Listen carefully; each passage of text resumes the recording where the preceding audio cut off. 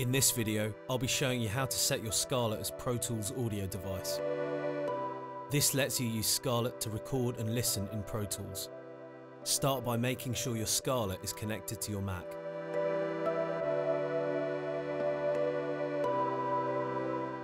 Now, open Pro Tools.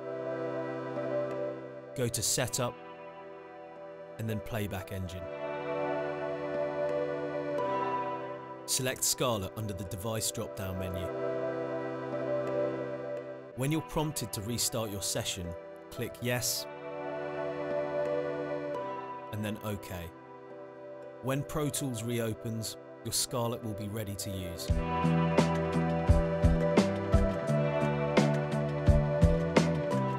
What is buffer size and what is latency? Buffer size affects the amount of time your computer has to process sound, and latency is the delay between what is played and what is heard back. The buffer size can be changed in the Playback Engine. Go to Setup and then Playback Engine. You can change the buffer size here. Changing the buffer size can help you solve problems you come up against whilst recording. If you find that you're getting a slight delay whilst recording, referred to as latency, we suggest you reduce your buffer size. Decreasing your buffer size down to numbers like 32, 64, and 128 help reduce latency significantly. Experiment with these numbers to help understand what works best with your machine.